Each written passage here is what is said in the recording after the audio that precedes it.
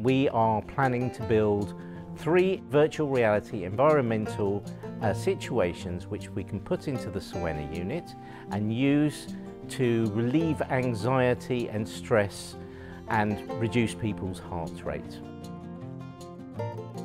Today we've got young people from around Cornwall who have experience of mental health problems, so they are experts in that particular area, along with our build company, which is Triangular Pixels, and our research team, in order to get ideas for what these virtual reality environments should be like. We want the young people to decide what should be in these environments.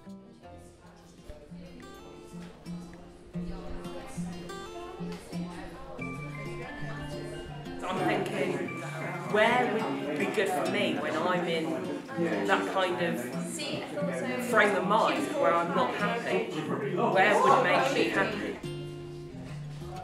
If you're just somewhere else, somewhere other than anything that's caused you the anxiety in the first place, like the problem and the people or the situation, just escaping from that and getting away from it.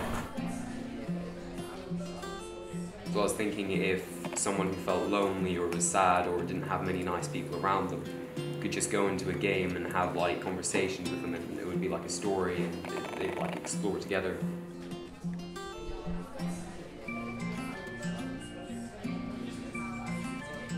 Have the clock and you're like 4 minutes, 3 minutes, 2 minutes, 1 minute.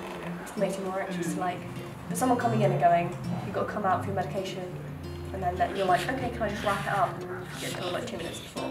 Just coming off, you'd probably, I think most people would find that better than you. This is the starting project. We expect these units to go in sometime in November into the Sowenna Unit, and then for a year we will run the research project so that we have enough data to be able to show what we think will be a reduction in anxiety levels.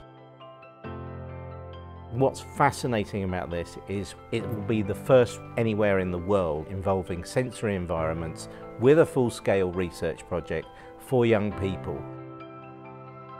We of course are building the first young person's mental health unit in Cornwall, and in order to put in this new technology at the same time, it should result in all sorts of wonderful benefits and putting the focus on Cornwall, which does some fantastic research and putting us much more in the public eye.